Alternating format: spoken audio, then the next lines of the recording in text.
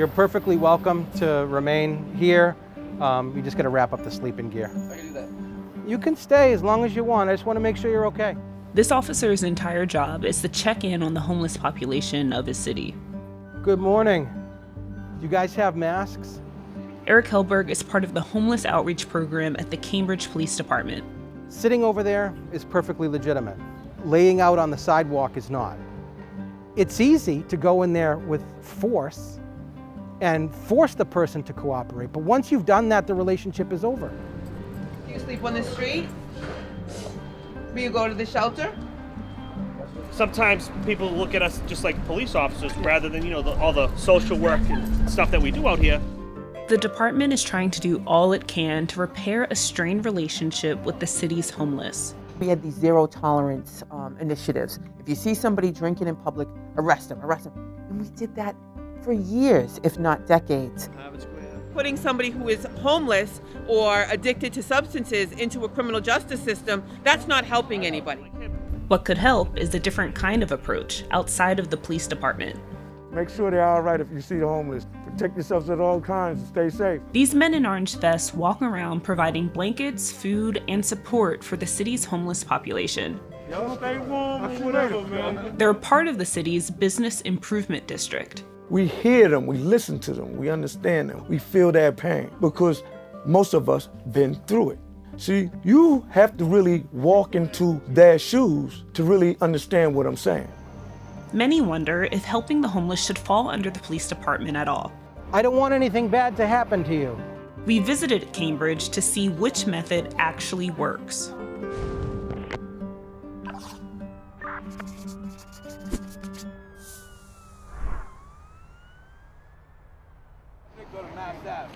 We are usually the first person that these people come in contact with, especially when they're in crisis. You see him, right? I do. Are you in danger right now? I don't know. All right, listen, Jackie. This has never happened to me in my life. Do you want to go to the hospital right now? Do you want to go to the hospital right now? What am I gonna do, Eric? Eric is trying to calm a woman named Jackie as she tells him about an alleged crime committed against her. I think you should go home for now. I want you to get a hold of the detective. Why don't you go somewhere where it's safe? Jackie, will you go to the other corner? I'm gonna kill myself. Jackie, you having a breakdown? Say that because you said you're gonna call an ambulance.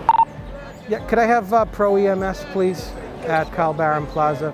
He calls for medical aid and she heads to the hospital. Jackie's intoxicated. She's experiencing emotional distress. About a decade ago, the department's policies would have forced Eric to arrest Jackie for public intoxication. Changing how officers respond to issues of homelessness was essential for Cambridge. The number of people living on the streets is almost 3 times higher than the national average. According to our homeless census, on any given year, we have about 500 people living on the street. The problem is partly because of Cambridge's skyrocketing housing prices. The average cost of a single-family home in 2019 was about $1.5 million, almost 4 times the national average. And while the standard rent for a 1-bedroom is a little over $1,600 in the US, recent estimates show it's much higher in Cambridge. It can be costly for someone receiving little to no wages. A person earning minimum wage in Massachusetts would have to work nearly 100 hours a week to afford housing at the city's lowest rates. And not having a place to sleep at night makes everything else harder. I've been homeless for 6 months. I'm very educated, college degree. I can go to work tomorrow. But how can I go to work without having a stable place? This could happen to anybody. Patrolling the city's homeless used to be both challenging and ineffective for the Cambridge Police Department. The officers rarely developed relationships with those who were unhoused. Instead, most interactions took place after an altercation or call for help. It would often lead to arrests for low-level crimes, like loitering or drinking in public.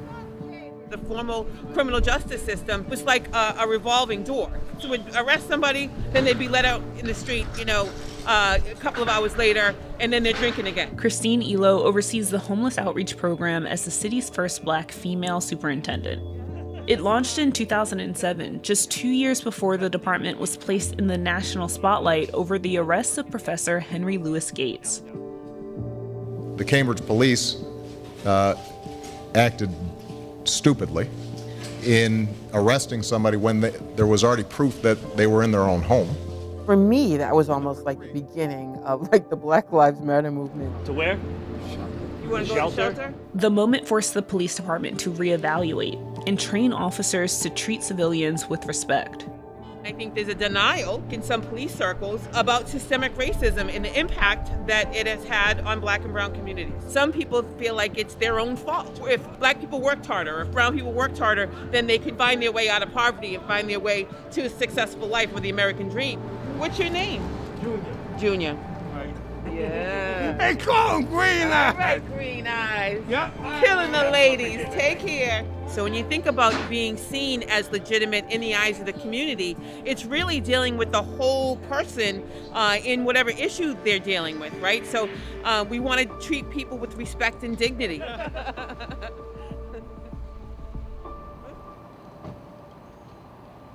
Have you been drinking at all?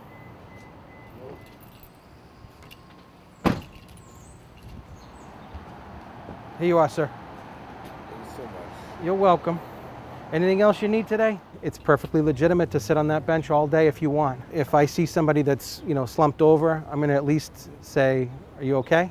You can stay as long as you want. I just want to make sure you're okay. Those on the receiving end often say they appreciate CPD's efforts, especially compared to other cities. Like, Cambridge police is the most common. Man, I done been around police that whoop your ass. And these police, I'm telling you right now, never hurt us. They don't. They help us up. If they weren't there, I'd be dead right now. They're very professional and they listen very carefully. If they approach you with dignity and respect.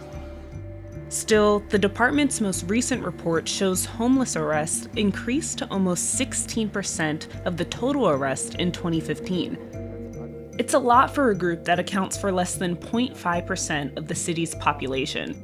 But the department says it stopped tracking homeless arrests in recent years, partly because it's challenging to prove whether someone is homeless. The department also faced criticism in 2020 after residents demanded the reallocation of funds. Thousands showed their support for other community resources instead of the police. All right, how y'all doing? Snoop, how you doing? Here you go, how you doing? One alternative to policing in Cambridge is the Business Improvement District, or BIDS. Take your warm-ups, make sure you got hand warmers, and be safe out there. Michael Monesteem has led the organization since 2019, but his work is more important now than ever. We wear bright visible colors so you can see us. You're welcome. That omnipresence is important, especially as there's been a decline in other sort of foot patrol that we've seen. How you doing there? Blankets? No. What you need? Citizens Bank. Citizens Bank, yes. Citizens Bank is up there, right across the street. Ambassadors for BIDS check in on people who are unhoused, many coming from the streets themselves. There you go. You have a good day. Paul White has been an outreach ambassador for a couple of years now. He oversees a team of 8, but before that, he was living on the streets for almost a decade. I ended up on the streets because I burnt all my bridges with my loved ones, family, friends, and all of that by drugging, stealing, robbing. You say it, I done it. I was a mess, in and out of jail. I was going nowhere real fast, faster than fast. He vividly remembers interactions with officers. Back when I was drinking and drugging and all of that, my thing was to talk trash to them. All righty, here we go. Rain or shine, ambassadors walk around to different hotspots, including needle exchanges, warming shelters, and bus stops. They hope to get ahead of issues before they get worse. Oftentimes, Cambridge Police homeless outreach is responding to a concern. So the work that they do, while it's meant to be proactive, sometimes it's reactive. While both organizations operate differently, BID still relies on the police for help when needed. The police here, they save a lot of lives too. There's people overdosing every day. And the cops are on the scene, you know what I mean? They know everybody. Trust me, they know everybody. They know them by their names and all that. Gail, are you back at Albany Street? How long have you been back there? How long have you been back there? A minute. You're welcome. The police department is slowly regaining its trust among the homeless population. Instead of arrest, officers are encouraged to file court orders that lead to treatment opportunities. The number of orders filed has tripled since the initiative began in 2013.